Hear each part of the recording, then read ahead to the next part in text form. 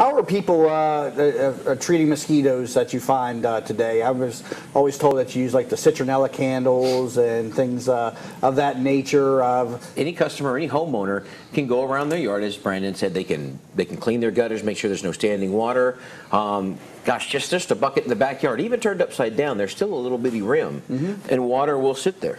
And if it's a couple days of rain, it's going to stay that way. And again, it takes about 3 days for a mosquito to lay an egg, for the larva to turn to pupa, and then go into a full mosquito. So it doesn't take long to happen. So you want to make sure those areas are clear. You want to make sure if you have, some of our customers have some of the nice statues that have the water flowing, but they decided to turn it off. Right. So that's a great area for standing water or breeding mosquitoes. So if the water is moving, then that deters mosquitoes there? Correct. Yeah. It's a lot harder. It's a lot harder for them to have the full cycle in moving water, but in standing water. And if you have a pond or a small area that you have, you can put guppies, you can put goldfish. They eat the larva. Those are things you can do to help out. And then you call us.